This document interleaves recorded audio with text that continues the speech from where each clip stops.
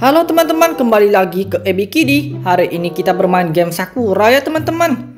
Mio, kamu lihat, sepertinya kamu balutin punya aku kurang rapi nih.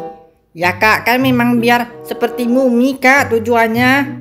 Oh, tapi aku balutin punya kamu lebih bagus itu. Curang kamu nih Mio. Mio, Yuta, cepat, teman kalian udah datang ini. Atong sama Ateng. Oh ya sudahlah, udah dipanggil itu. Atong sama Ateng pun udah datang. Halo Mio, halo Yuta. Lihat, punyaku kurang rapi kan Atong sama Ateng. Mio curang tuh, masa punyaku dibalutinnya jelek. Udah kakak nih, sampai sini pun dibilang terus nih. Cerewet banget nih kakak, merepet terus, ngomel-ngomel lagi. Udah rapi kok itu Yuta. Jangan cemberut lagi ya. Kita tinggal tunggu si Kak Takagi datang aja. Terus itu kita berangkat. Hari ini aku akan memakai kostum kucing biar seperti Seping di dekat piramid itu. Loh, Takagi, kok kamu masuk ke dalam tembok itu? Halo Sakura, hari ini aku seperti Seping bukan? Enggak sih, sama sekali enggak. Ya enggak mirip tuh Kak Takagi. Menurut aku sudah bagus ini daripada kalian semua kok mirip terus. Semuanya pakai kostum mumi. Aku pakai kostum kucing nih biar seperti kucing piramid. Ya udah kalau gitu semuanya sudah berkumpul. Mari kita sama-sama berangkat ya. Oke kakak, ayo kita berangkat ke dekat piramid. Nah teman-teman, kita sudah sampai ini.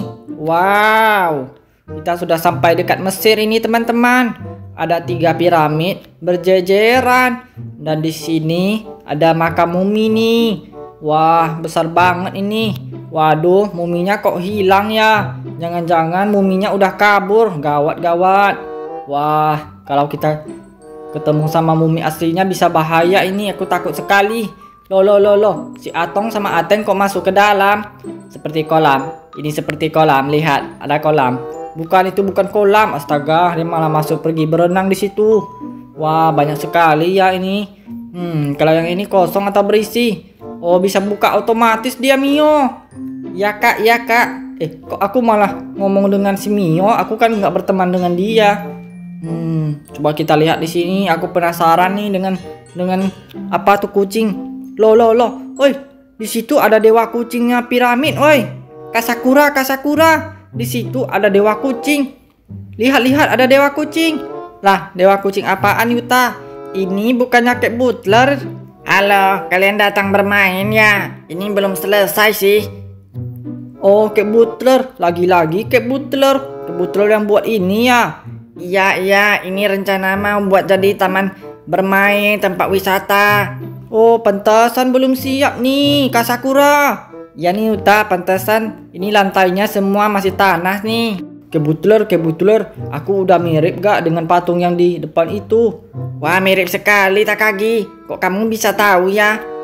Ya, mirip kan, mirip Seping yang lagi duduk di sini kan. Wah, sama sekali nggak mirip. Gimana kalau nanti buka Kak Takagi bikin cosplay aja di sini Kak, biar ramai nih. Ide yang bagus Yuta. Wah, sekarang kita coba lihat yo, ini piramidnya tinggi sekali. Wah, tapi sepertinya agak gepeng ya kalau dilihat dari sebelah kiri. Coba aku mau terbang lah. Aku mau lihat dari atas nih. Wow, dari atas lihatnya lebih jelas ini. Keren banget nah. Coba aku naik ke sini lah, ke punggungnya si Sepeng ini. Ayo. Lihat Mio, lihat. Loh, kok aku bicara dengan dia? Lihat Ateng, aku jadi raja Mesir ini. Lihat. Oh, kirain ini udah buka, ternyata masih dalam pembangunan ya. Ya, betul sekali Yuta. Nanti kalau udah selesai aku kasih kalian tiket gratis kok semuanya. Wah, kayak butler emang paling baik nih. Ya, iya dong.